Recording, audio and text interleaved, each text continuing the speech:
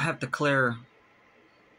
to declare a few truths that the itching ears don't want to hear.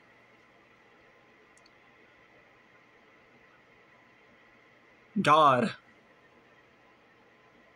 is not an all-loving God. He also hates. Jacob, God loved. Esau, God hated. So yes, if God is still the same today and tomorrow, just as he was before, then obviously he still hates.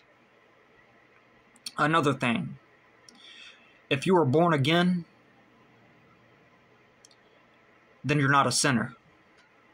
So the fact that people say that we're all sinners and all that, no, we're not all sinners. Because if you're truly born again, not just proclaim that you're born again, if you're truly born again, then you're not a sinner. So those are two other things.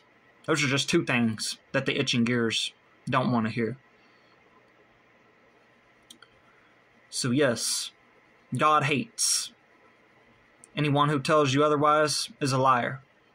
You're basically saying that God is not the same today and tomorrow just as he was yesterday.